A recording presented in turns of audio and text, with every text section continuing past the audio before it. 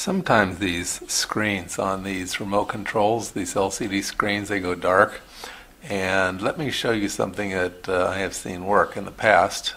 We'll take this apart.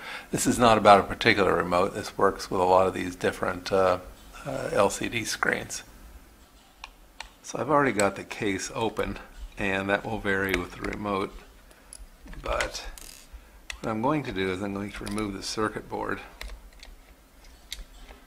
and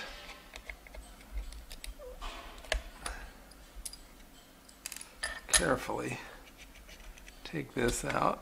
These contacts will come out down here. Make sure they come out, you don't bend them.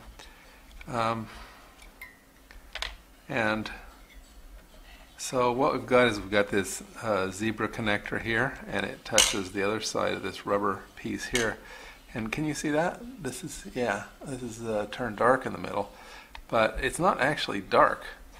It's actually clear. It's turning clear. You can see my finger through there, I think. Yeah, you can see the shadow of my finger through there. So what's actually happening is it's turning clear, and there's supposed to be a reflective layer back there. So what you can do is you can take a piece of aluminum foil that's carefully cut and set it on here. Now you may need tape or whatever to hold it in place. In this particular remote, it'll just stay in place because of the circuit board. But you want to smooth it on there as carefully as possible. Get it flat. And these need to be cleaned if there are segments dropping out on your LCD screen. You can clean this carefully with a soft eraser, and the same with this side. Don't get carried away or it will ruin it. And then we're going to put this back in place like this. Whoops. Forgot something important. In this particular one, these rubber ears help hold the aluminum foil in place. Now, this won't give you a brand new look on your screen, but it will certainly make it usable. There we go.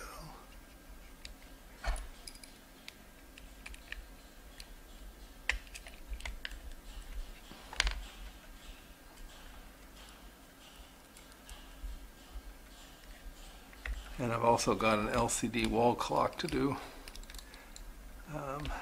The date and time and all that on it no longer shows. It's turned completely dark.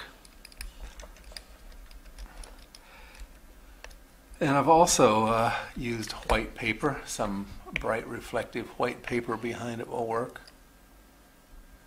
Let's put some batteries in it. 1, 2, and there we go. You can see that. It's perfectly usable. Again, it's not perfect, but yeah, it's definitely much better than it was. Okay, well that was it. I hope you found that useful and interesting in your DIY home repair projects.